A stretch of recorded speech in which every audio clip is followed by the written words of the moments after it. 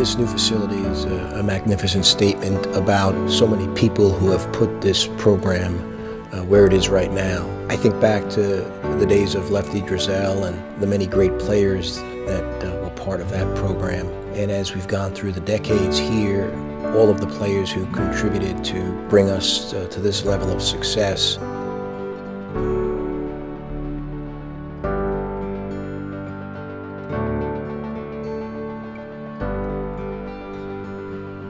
Putting a facility like this on the Davidson College campus, it's rather exhilarating to me.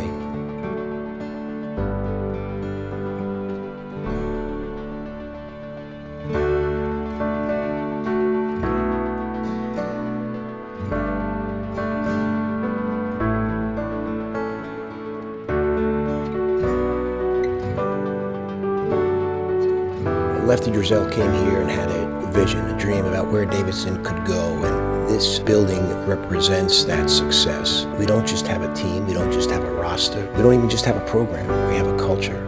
And we are now on a Broadway stage in the Atlantic 10 Conference, a national conference, tremendous media exposure, and this building fits in quite nicely with that statement about where we've come.